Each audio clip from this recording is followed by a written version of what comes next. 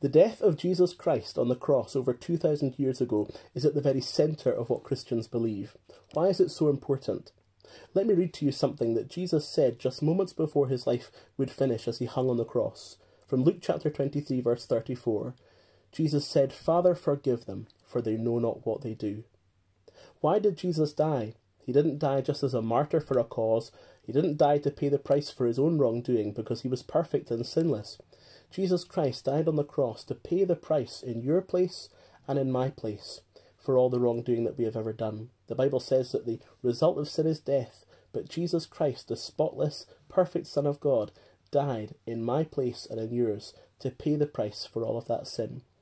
And yet, of course, that's not the end of the story. And 3 days later, just as he promised, he rose again from the dead, victorious over sin and over death.